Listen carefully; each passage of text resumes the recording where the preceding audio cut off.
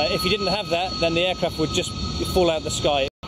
The plane's entire weight is balanced on the downward thrust of its engine. When the Harrier comes to the hover, obviously most of the thrust goes from the engine to the 4 nozzles on the fuselage. What we need to do once it's in the hover is control it. The way we do that is by diverting some of the thrust to the puffer ducts, as we call them.